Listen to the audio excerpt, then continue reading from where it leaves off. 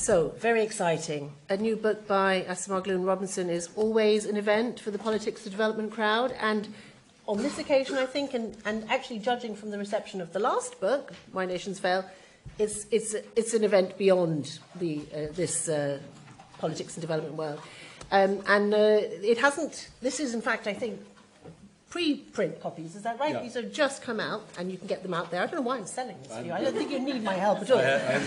But it's the first time I've seen it. Oh, really? We'll have a look. It looks great. It looks great. And Sam kindly sent me the review in Newsweek. It was in Newsweek, is that right? Yes. That's right, Newsweek. Yes. And it was described as breathtakingly erudite.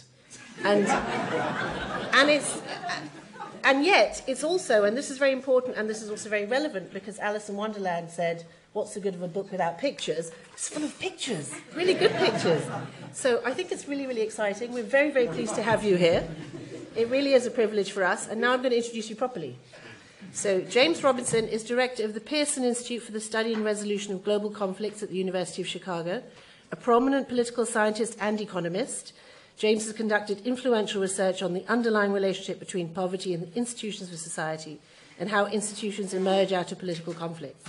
He has published many landmark books and articles, including Why Nations Fail, of course, The Origins of Power, Prosperity and Poverty, as well as The Economic Origins of Dictatorship and Democracy, both with Daron Acemoglu. His talk this evening will draw on their latest collaboration, The Narrow Corridor, States, Societies and the Fate of Liberty, copies of which are available there, and it could not be more timely. Professor Robinson is going to speak for about 45 minutes or so, and then we're going to have whatever time is left for Q&A. So keep making your notes to ask the questions, and over to you. Thank you very much. Great, thank you. Is this working?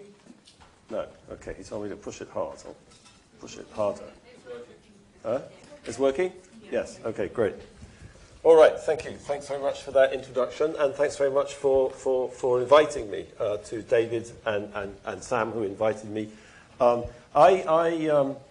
came about 3 years ago to this Development Studies conference in Oxford, and I had a lot of fun because the discussion, you know, it's all the sort of things that I'm interested in, but which have been sort of driven out of academic development economics in the United States.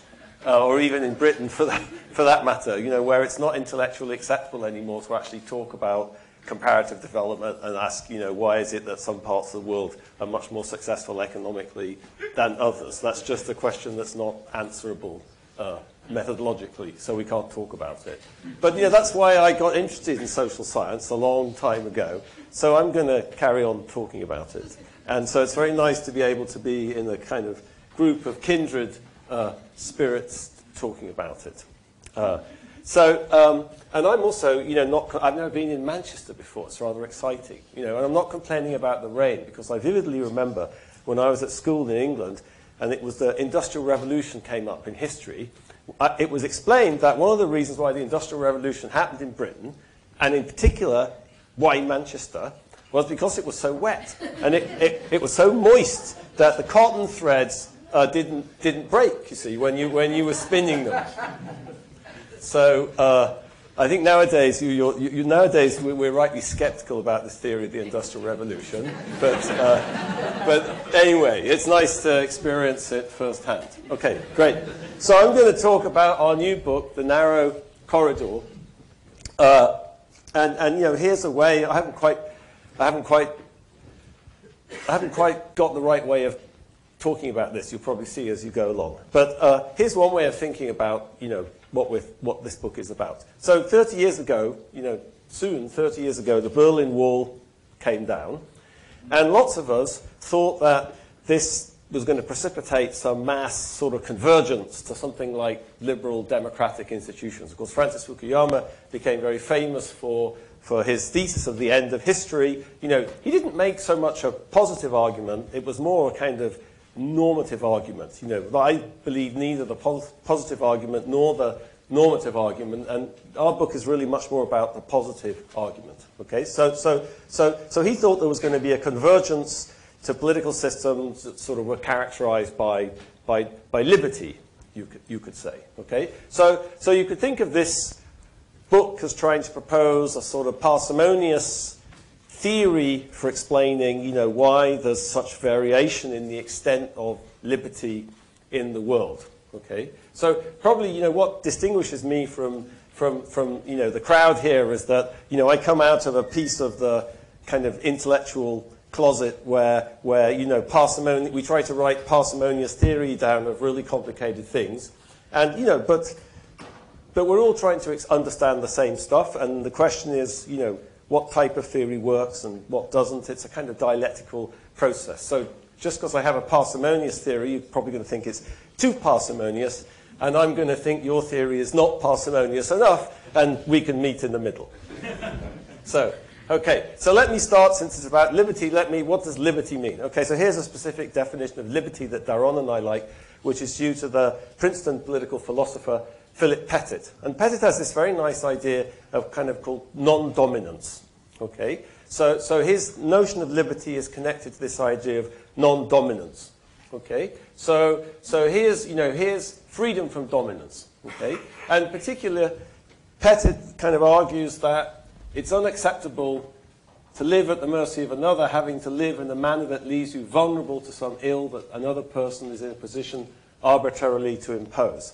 Okay, so this is more like, oops, oh gosh, okay, all right, careful. Okay.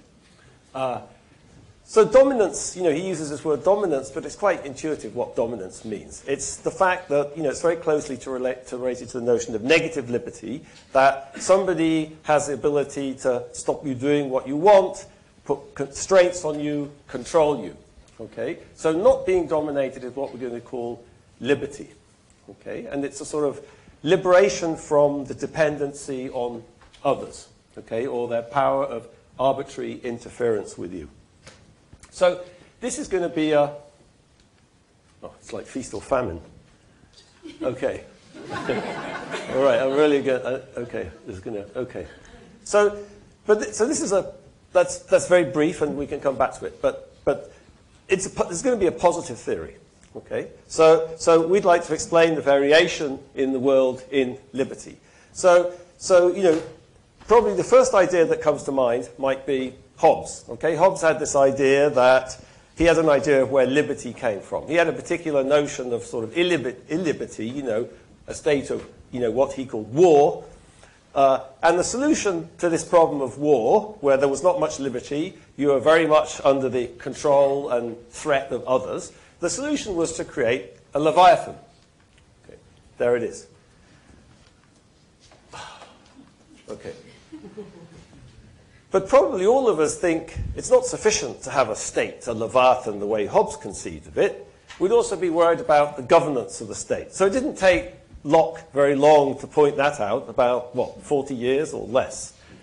And what Locke said, in the famous passage, are men so foolish to think that are men so foolish to avoid the mischiefs done by polecats and foxes that they risk being devoured by lions? Okay? So the state of war, there's dominance, but it's the dominance of polecats and foxes. But if you build a state, you created a lion. So how do you control the lion? How do you stop the lion devouring you? Okay.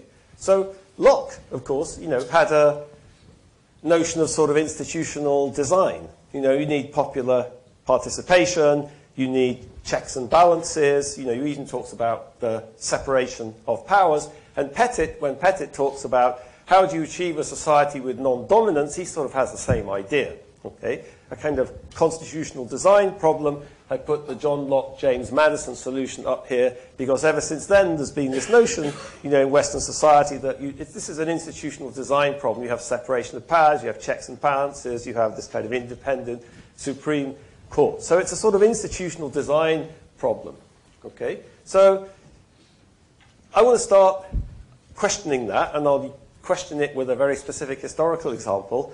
And then I'm going to back up and ask, is it right? Is it right that, liberty emerges in this particular way in places which liberty's all relative, But I think we can probably agree on which parts of the world have more liberty than others.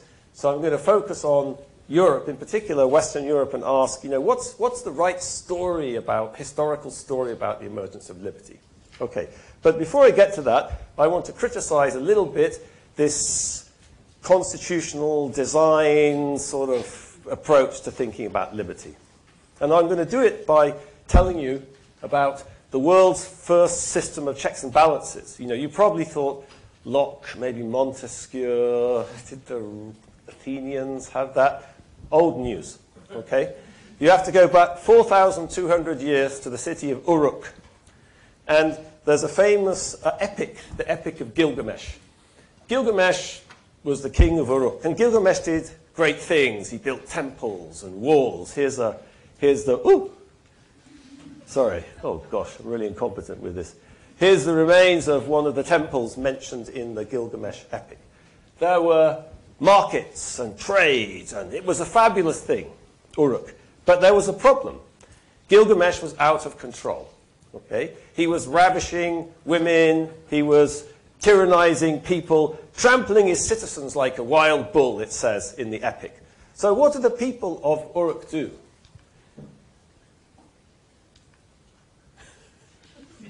Oh, man. Okay. They cry out to heaven. They cry out to Anu, the god of the sky, and say, Gilgamesh is great, but he's out of control. Do something. And Anu creates the world's first system of, maybe the world's first documented system of checks and balances. Okay? What does Anu do? Anu sends a doppelganger to Earth called Enkidu, an identikit version of Gilgamesh, to check him and balance him. Okay? Sounds a bit eccentric, but actually if you think about it, you think about ethnographically, there's many types of societies where kind of balanced opposition had the effect of controlling power. You know, maybe in the Somali clans or an Igbo village, or so it's not too strange once you start thinking about it. Anyway, Enkidu comes to Earth. The first scene, Gilgamesh is just about to ravish some bride. Enkidu blocks the doorway. Problem solved. Not quite. Here's the problem. Okay? Soon, they embrace like brothers. They kiss, they walk side by side. Okay? In the language of economic theory, this particular sort of system of checks and balances wasn't collusion-proof. They get together, they kill the bull of heaven. I won't go into the story. But what I'm going to point out is that there's something missing, which I think is like really crucial from this story. Okay? The story of asking Anu or James Madison or, you know, for a system of checks and balances. There's no society. Where is society? Okay? So what I'm going to start by arguing, this is Gilgamesh killing the bull of heaven. What I'm going to start by arguing is that if I go back in the history of Europe and I ask, you know, where did these political institutions come from that we associate with liberty, or even Pettit associates with liberty, I'm going to say you can't think about that without thinking about the role of society. This is not some clever elite institutional design problem. This is something which is contested and created by society. Okay? So where do I start? Okay? Well, here's a place to start. Tacitus's description in Germania of the German tribes. Okay? So this was a book written in 98 AD by Tacitus, Roman historian, sort of intellectual. Tacitus was interested in the Germans. He was interested in the Germans because the Romans kept on losing battles to the Germans. So this is an almost like ethnographic account of German society and, you know, what the heck is going on with these Germans. Okay? And here's a little bit where Tacitus describes the political systems of the Germans. Over matters of minor importance, only the chiefs debate. On major affairs, the whole community. The assembly is competent also to hear criminal charges, especially those involving the risk of capital punishment. The assemblies elect magistrates, etc. Okay, so Tacitus paints this picture of an extremely participatory form of government. Roll on a few hundred years. The Western Roman Empire collapses. Why does it collapse? The Germanic tribes are doing what Germanic tribes did. Invading, conquering, okay, ransacking. This gentleman is called Clovis, okay? He was the king of the Franks. Clovis was an amazing institutional engineer, Okay? What he did was, he took these very participatory assembly-type politics, and he fused them with late Roman state institutions, legal institutions, fiscal institutions, administrative institutions, when he founded the Frankish state. The earliest observation of an assembly that we have comes from quite a long time after Clovis was doing his thing. It's by a gentleman called Hincmar in 882. At that time, the custom was followed that no more than 2 general assemblies were to be held each year. Those of lower station were present in order to hear the decisions and to deliberate concerning them and to confirm them, not out of coercion, but by their own understanding and agreement. Okay, so right down to the 2 assemblies. So you know, what's amazing about this description is that it's very similar to Tacitus's description of the Germanic tribes. Okay, here's what Clovis did. Clovis did lots of things. One thing he did was promulgate the Salic law. Okay, here's a preface of a surviving version of the Salic law. Therefore, 4 men, chosen out of many amongst them, stood out. Their names were Wisogast, Arogast, Salogast, and Widogast. It's like Lord of the Rings. Okay? They came from, you know, beyond the Rhine. That's where the Franks came from. Coming together in 3 legal assemblies and discussing the origins and cases carefully, they made blah, blah, blah. So where did the Salic law come from? Clovis, he was king, you know, crowned himself in purple like the Romans, called himself Caesar. What was he doing? Shouldn't he have been writing the legal code? The Salic law is a sort of, it's an attempt to systematize social norms of the Franks. Okay, so if you look at it, it's not some giant top-down engineering control of society.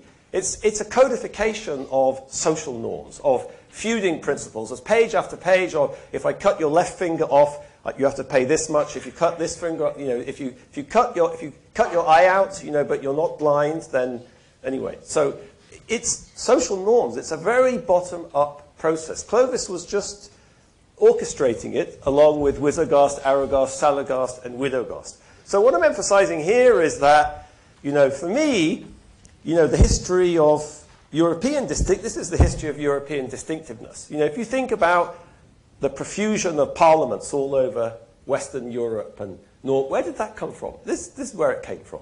Okay, so this is like a very fast tour of history. Let me come to Britain. Okay, now 1215, Runnymede Meadow. Probably lots of you have been to Runnymede. Okay, King John and the barons get together. They sign the Magna Carta. Does anyone know why they did it in Runnymede? They got together and they negotiated it. They signed it. Then they went to the pub for a drink. Why here? Like, why not? Why here? There's a reason here, okay? Because these same participatory institutions, they came to Britain. Anglo-Saxons. Who were the Saxons? Saxons were a Germanic tribe. They came, okay? They had a version of this assembly called the Witan. This was a place where Anglo-Saxon Witans used to meet. Okay, so it was an extremely significant place to sign the Magna Carta. And it indicates enormous amount of continuity with these Anglo-Saxon institutions from before the Norman conquest. Okay, so it's again, you know, if you look at King Alfred's legal codes, it's very similar to the Salic law. So it's a sort of bottom-up codification of social norms. It's not some top-down social engineering project. Okay, let me keep going forward. Let's stay in Britain. What did Britain look like? I'm talking about this. There's state institutions, but there's a huge amount of participation here. Okay? A famous window on the extent of participation and kind of popular control of institutions is in a place called Swallowfield in Wiltshire in 1596. So these records were discovered by a historian, and basically it's a little constitution of Swallowfield has survived. Okay? So a group of people used to get together. They wrote this constitution. The whole company promises to meet once in every month. They met regularly. they had a book. They were kind of bureaucratized. They wrote down what was going on. It's agreed, every man shall be heard at our meeting quietly, one after another. So when you read this Swallowfield kind of constitution, you get the picture that society was completely self-governing. You know, there were people, there was a village constable, there were local justices of the peace, but they were locals. They were not professional bureaucrats appointed by London. They were local, they were locally accountable and locally controllable. And what's interesting about this is that we have the names of these people, okay, who signed this document. The priest isn't there, and none of the local elites are there either. So actually, you kind of know who the richest people were from Elizabethan tax records. None of them were at this meeting. So this wasn't elites bossing around people. It wasn't the priest. It was what historians of Britain call the middling sort of person. Okay, so it's very related if you know E.P. Thompson's work on the moral economy of the English crowd. So E.P. Thompson, in a kind of later period, depicted this kind of autonomous sphere, and it's very related to that. Now, I don't want you to get the image, and this is where the Red Queen is coming, I don't want you to get the image of there's a sort of balance. You know, there's like society, you leave us alone, and, you know, we'll leave you alone, and there's the state, and there are the elites, and whatever, you know, because there's a much more dynamic interaction going on. And that's what I want to emphasize here. And I'm going to do that with Charles Tilley's famous book, Popular Participation in Great Britain, if you know this book. For me, I never believed any of that stuff about did war make states and states make war. I'm going to explain that later on in about 15 minutes. But this, to me, is Tilley's greatest book, okay? And Tilley started with this, and you'll see why it's relevant. Tilley started with this incredible puzzle, which was, if you look at the middle of the 18th century, and you go through to 1830s, there's a dramatic change in British society. At the start of the period, if there's a depression or, you know, unemployment, people blame the baker. You know, he's gouging us. The price of bread is too high, you know. Or somebody, you know, the farmer's cutting wages, and it's like local parochial complaints. By the time you get to 1830, there's a business cycle depression. People are blaming the system. You know, people are acting collectively on a much larger scale. The parochial complaints have disappeared, and they're complaining about the system. Okay? And Tilley asks, what on earth changes the nature of contestation like that? And the argument is, the state does it. Okay? Here's John Brewer's map of Supervisor Cowperthwaite's excise round. So this is in John Brewer's great book, The Sinews of Power. Remember I was telling you how in Swallowfield, there were some local state officials, but they were local people. They were unpaid. Not anymore. After the Glorious Revolution, excise tax bureaucracy spreads out through the country. And here it is, spreading out through Yorkshire. Okay? Here's Supervisor Cowperthwaite. Here's the collectors. He's going around. How much beer? How much beer are you making? How much bread are you making? Okay? The state is suddenly in your face. Okay? And Tilley's argument is that there's a massive reaction from society. Okay? So, good grief, there's state, suddenly we need to control this thing. Okay? This is the Leviathan, it's emerging, we need to control it.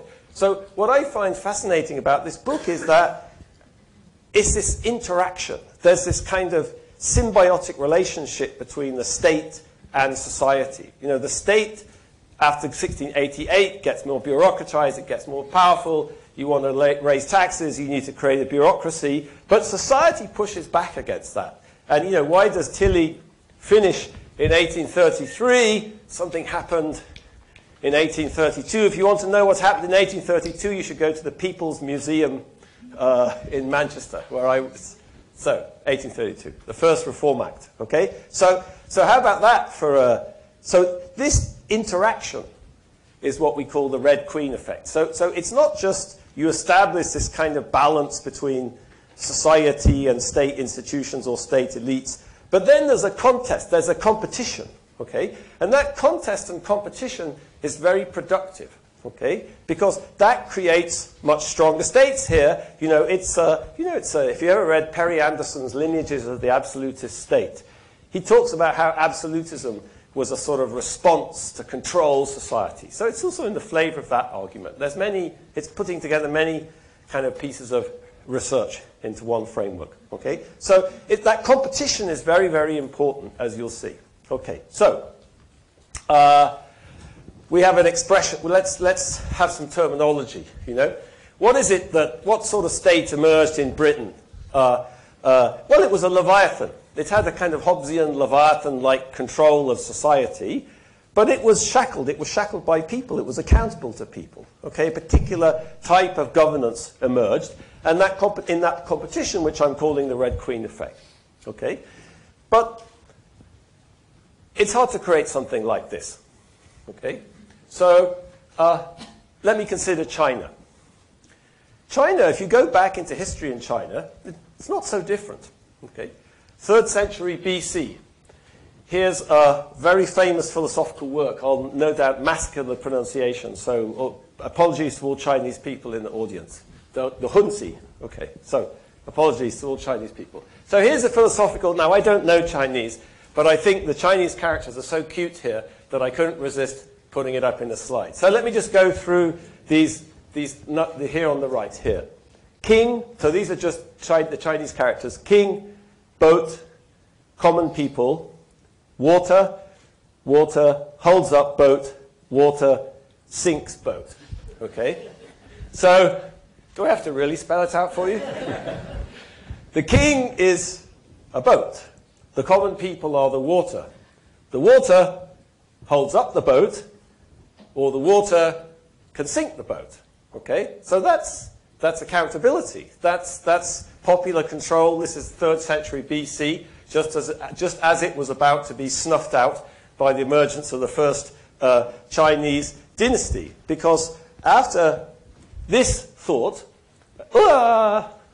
spoiling all the fun stuff, a very different model emerges. Okay? So this is one of the intellectual founders of the Qin state, although he was dead by the time the first dynasty appears, Lord Shang, or Shang Yang. And his writings, the selection of his writings that have come down to us, here's a famous expression. When the people are weak, the state is strong. Hence, the state that possesses the way strives to weaken the people. Now, I'm not going to present a theory of the way in this lecture. I asked one of my Taiwanese friends, can you explain, this, can you kind of clarify what this idea of the way is? And he said to me, if I have to explain it to you, you won't understand it.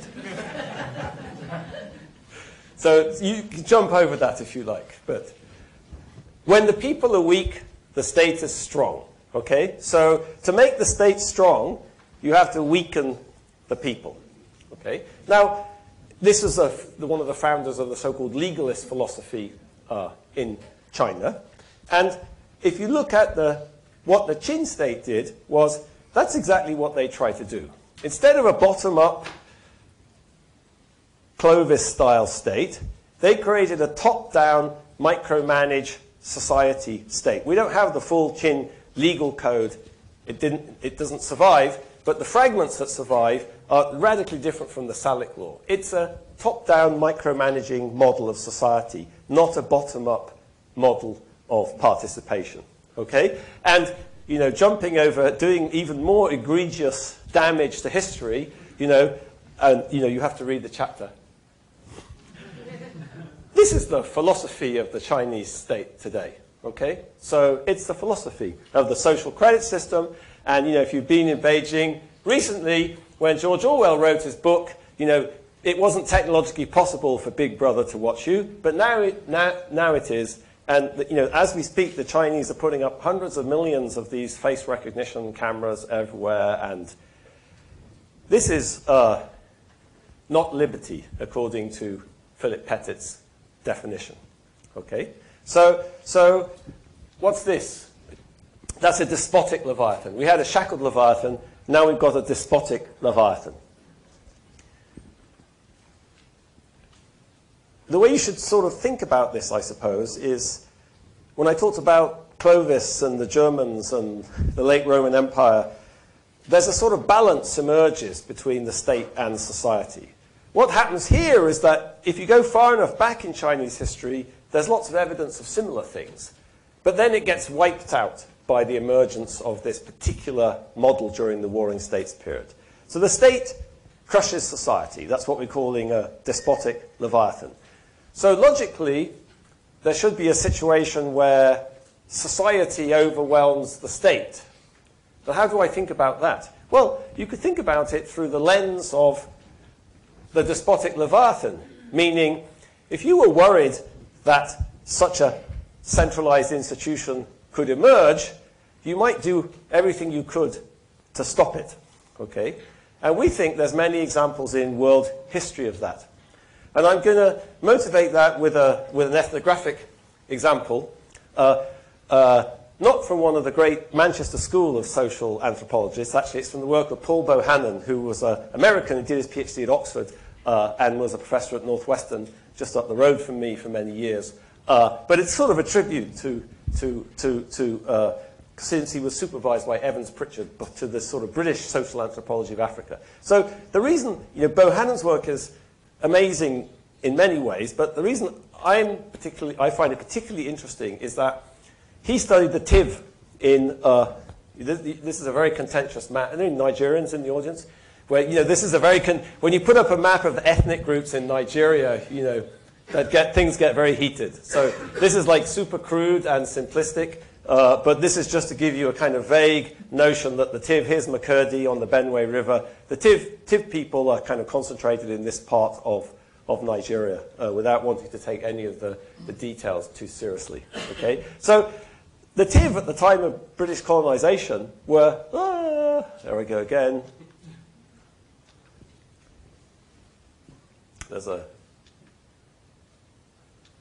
Okay. The Tiv at the time of the British colonization were, what social anthropologists of that period would have called a stateless society. Okay. So they had chiefs, but chiefs didn't really do much. It wasn't a small-scale society. It was a big society, big cultural area with a lot of linguistic homogeneity, cultural homogeneity. It was what Bohannon at the time would have called a segmentary lineage society, so Tiv people had a very elaborate notion of descent and genealogy, but there was no political centralization. There were no lawyers or policemen or whatever. Okay. And Bohannon was really interested in why that was. Okay. Why was it that Tiv society was stateless? And what's interesting is that Tiv people perfectly understood that there were advantages from centralized authority. The question is, how could you create it and control it? And here's the example that Bohannon gives to kind of illustrate that. In the late 1930s, a cult called Nyambua emerged, and a gentleman called Kokwa came selling fetishes and charms. And in particular, he saw, well, you gave him some money, you drank something, and he gave you this fly whisk. And the fly whisk was meant to search out witches. Okay? A word here which is very important to understand is the word sav, the Tiv word sav. So sav means power, in particular sort of power over other people. Now, when I used to teach at Harvard, I'd always give the example of Larry Summers, the concept of Larry Summers. So Larry Summers is a very charismatic man. He comes into the room, everyone turns round. He's very good at getting people to do what he wants. But the thing about, so he has sav. But the thing about sav is that some people just naturally have it. But it can also be accumulated via cannibalism. Okay? So, as Bohannon knows, men of sav, you could never really tell. Okay? You can never really tell. Now, here's a Tiv diviner. This is from Bohannon's photographs. You can see in his left hand there is a fly whisk for detecting fake counterfeit sav. So then, what does Bohannon... Oh my gosh, sorry, this is really painful. I see now why somebody was using the mouse earlier. Okay, all right, so, sav. People naturally have it. It can be accumulated illicitly through cannibalism. Now you need to understand the word mbatsav. Mbatsav, plural of sav. Powerful people. Okay? Or a group of witches organized for nefarious purposes, robbing graves to eat the corpses. Okay? So Bohannon points out that this is a bit like the word politician having two meanings. Okay? Politician can mean people collectively organized to compete for public office, or a group of which is organized for nefarious purposes, robbing graves to eat corpses. You know, that's a definition that seems more reasonable nowadays. So, what's up with this? Okay, powerful people were never trusted. Okay, powerful people were ground down by witchcraft accusations on the grounds that they could be witches illicitly accumulating charisma or authority through cannibalism. Okay? So anyone who was powerful was never trusted. And Bohannon points out this is not, of course, in the 1930s they were doing this to the warrant chiefs that were appointed in the British colonial period through this process of indirect rule. But what Bohannon points out is that the oral history suggests this is much more ancient. This is not something created by colonialism. And here's the key thing. Men who acquired too much power were whittled down by means of witchcraft accusations.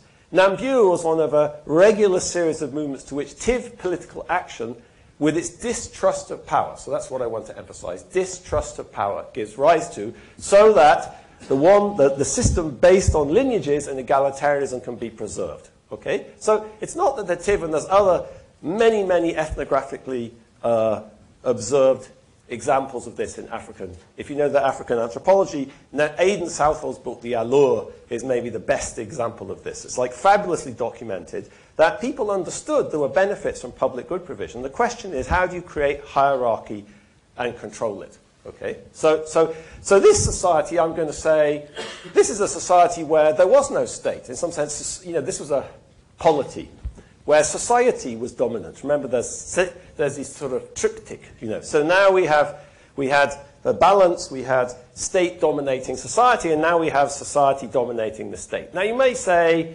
well, this is a kind of esoteric, ethnographic example. Okay? But actually, I don't think it is. What goes on in Lebanon, for example? In Lebanon, the state is a kind of cipher. Authority is in the communities, not in the state in Beirut. So I think there's many examples of this in the modern world, and it's not just a historical anachronism. Okay, blah blah blah. All right. So here's the picture. Okay. So what I've been trying to talk about is, imagine Pettit and John Locke and Madison and all these people were right about what creates liberty. A state accountable to its people, checks and balances, whatever. Where does that come from? Okay? So what I try to argue, kind of albeit very perfunctorily, is in all the examples that we can think of, and there's a lot more of it in the book, you saw how thick it was, the role of society is absolutely crucial.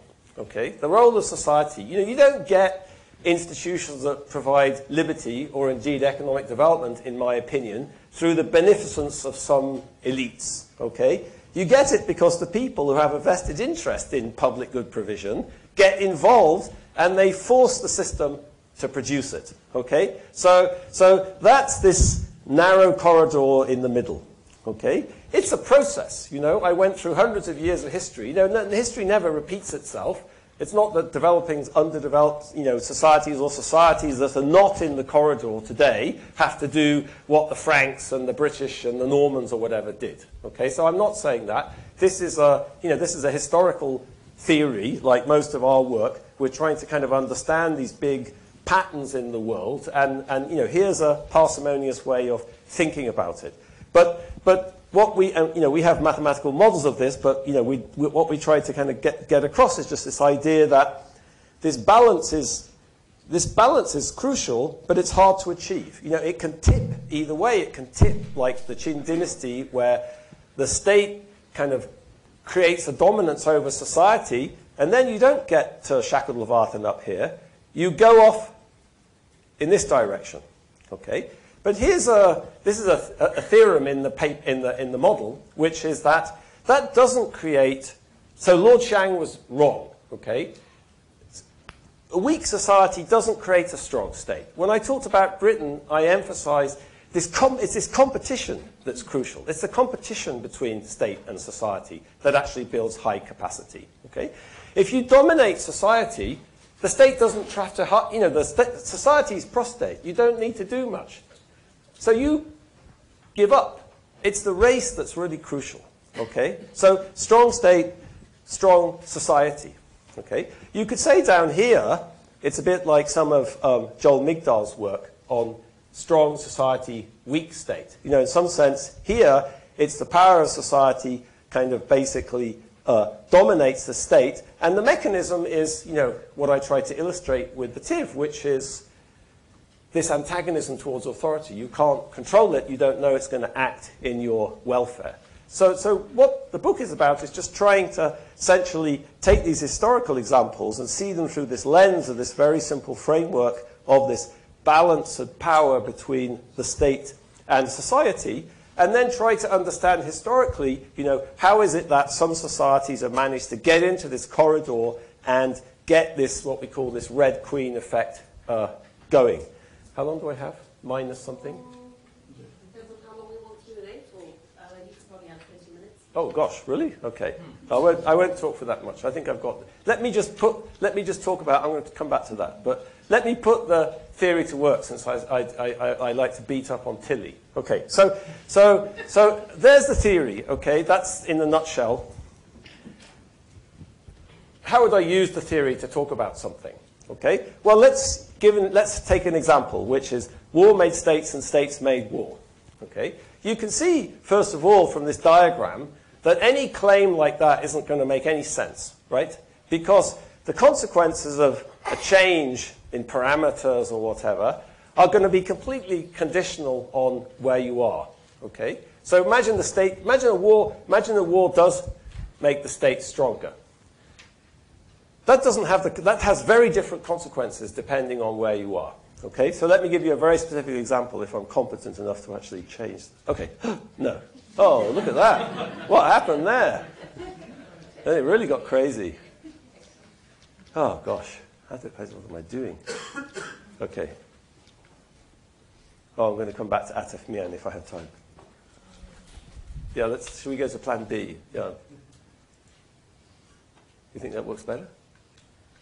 Oh. It was going beautifully. Let's try that again. Shall I do it from here? Yeah. Let's go to no, keep going. Next.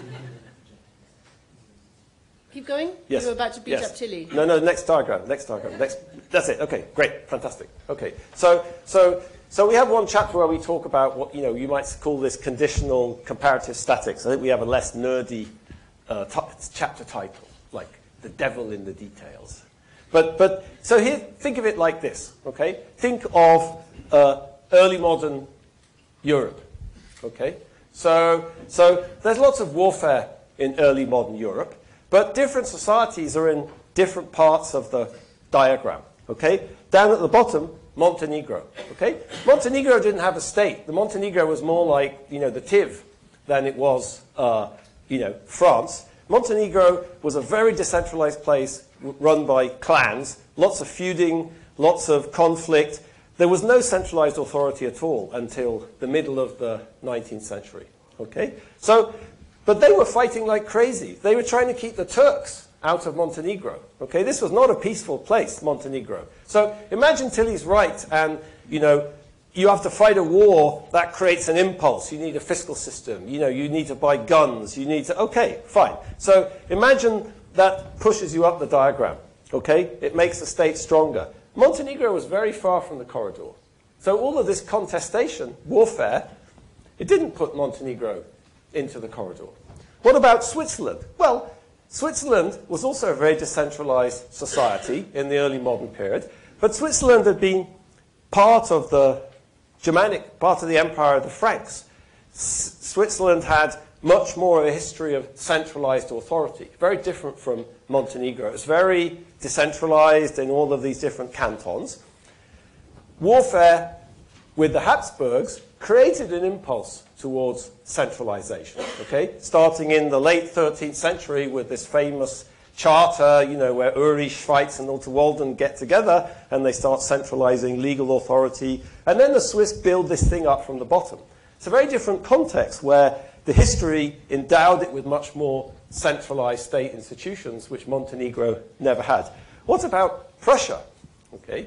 Well, you know, the Franks were Germans, you know. So you might say, you know, why are you talking about Britain, England? You know, you should be talking about Germany. Well, I could have been, and there's plenty about it in the book. Okay, so Germany has this Holy Roman Empire, lots of representative institutions, electing the king. Okay, Prussia's a sort of, you know, there's Brandenburg, that's part of the Holy Roman Empire. There's East Prussia, that's not part of the Holy Roman Empire, so it's out of this Frankish legacy. So Prussia's a strange merger of, you know, Germanic legacy with something else, with the Teutonic Knights, let's say. Okay? But you could say, you know, if you look up until, say, you know, the 30 Years' War in the early 17th century, Prussia's moving along in the corridor. Okay? There's this contestation between state and society. There were the estates. Then the 30 Years' War flings it out of the corridor. Okay? You get this absolutist state-building project emerges, you know, and so you could say war made states. Well, it didn't make a state in Montenegro. Okay? It did. It made a kind of shackled state in Switzerland. It pushed Switzerland into this path of political development that took it up to the top right-hand corner. But Prussia was thrown out of the corridor in this process of absolutist state building. Okay? So I think one of the power we think of this framework, kind of simplistic though it is it gives you a way of organizing lots of episodes in history like that. Okay? And sort of saying, you know, it's easy. It's one thing to say, oh, you know, it all depends. You know, it all depends. Yeah, but this is a sort of disciplined way of saying it all depends, I suppose. So we hope that's useful. Apart from, you know, just, you know, think about the collapse of the Soviet Union. Another very interesting example. The collapse of the Soviet Union. Socialism collapses. You get enormously diverse outcomes from that. Okay. So we also use this as a lens for thinking about that. Let me talk a little bit more about Germany here, because this is something that usually comes up when I talk about this.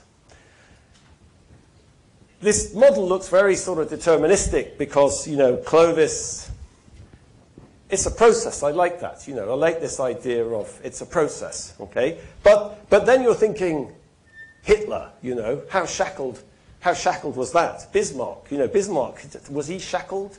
So if you start thinking about the history of Germany, you start thinking, hold on a second, you know. So let me talk about that second.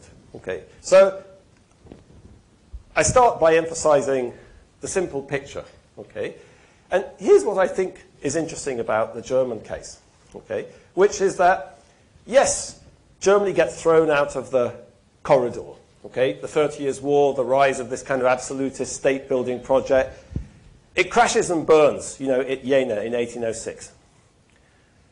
1848 revolution, universal suffrage, the estates bounce back after they'd kind of gone into hiding, you know, during the absolutist period. Then Bismarck comes with German unification, Weimar Republic. First World War, Weimar Republic. Hitler comes, the Nazi project crashes and burns, Germany bounces back. So I guess there's a lot of interesting variation there. I'm a kind of longue durée person. So what I find interesting is the sort of, the very low frequency persistence of this particular equilibrium in Germany. Not to say that it isn't shocked out of that by crisis, by warfare, by economic collapse. Yeah, that Germany does get kicked out of it and some crazy unstable dynamic starts, but then it gets back to where it was. So that's very much the end. We talk about some of that other stuff, but I don't want to be defensive. I'm just saying how Daron and I think about this. Okay, so to me, you know, what I find sort of extraordinary, you know, about European history is that, as I said earlier, this kind of profusion of parliaments and representation and these notions of accountabilities and assemblies. And where did that come from? this is where it came from. And that seems to have created a very persistent equilibrium. If I think about the Chinese case, I don't think it's that Chinese people, one view is that Chinese people are different and they just don't care about liberty. So if you look at what's going on in Hong Kong, I think that's a remarkable contradiction to that view. Our view is very simple. It's that the reason that's not happening in mainland China is people are just terrified of being repressed and disappearing into some labor camp for years. It's just power. It's about power. Okay, but historically the Chinese developed this equilibrium, and maybe to some extent a kind of intellectual system interwoven with it, which has created this very slanted distribution of power. Confucius said, the way comes in here again, but in a government that follows the way, commoners do not debate government. Okay, so this is. I'm still thinking about this, so I shouldn't go there. But this is why Fukuyama was wrong about the normative part as well, in the sense that the political economy of China is not some failed version of liberal democracy. It's a completely different model of how you organize a society politically, but that's not in this book. This book is about power. Okay, those who know me know I've never been good at philosophy. So it is about power, and that's the story. Okay, so it's a very crude model of divergence. It's not about it seems to me the world is not about convergence. The world is very diverse, and this is a simple way of thinking about that variation and that diversity. And I hope that there's some kind of payoffs. I emphasize this just because I'm trying to get you to think, you can understand stuff in a simple way with this framework, we hope. Okay, I have some other implications here. Lord Shang was wrong.